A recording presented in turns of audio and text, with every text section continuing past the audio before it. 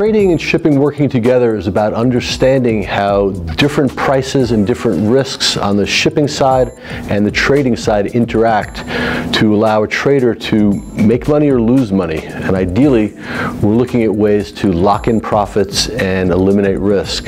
So we'll be taking a look at things like demurrage and how that's a big factor in trading decisions, freight costs, which are essential, as well as hedging and covering risk in both product prices, bunker prices, as well as freight, using things like FFAs and other freight swaps.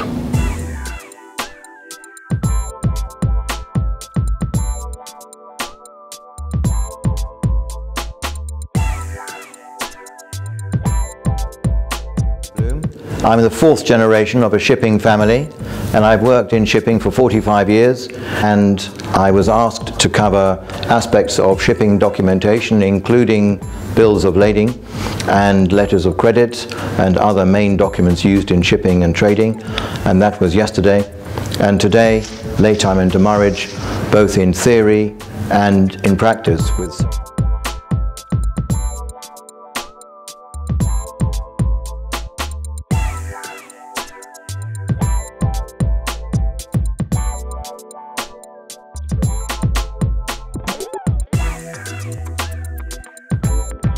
I'm a middle distillate scheduler. I deal with the logistic for all the middle distillate cargoes and operation. Actually, I was looking to the agenda, and I thought it's actually meeting my my daily duties every day.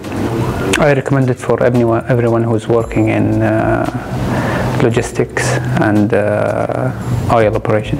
I am into the operations department, and I handle gasoline regular transportation as well as blending operations. The content of the course was quite convincing.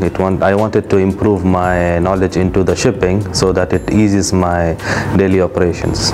The professors were amazing. They gave us very in-depth knowledge, which will be an added advantage when I go back to my office and restart all the daily scheduled work.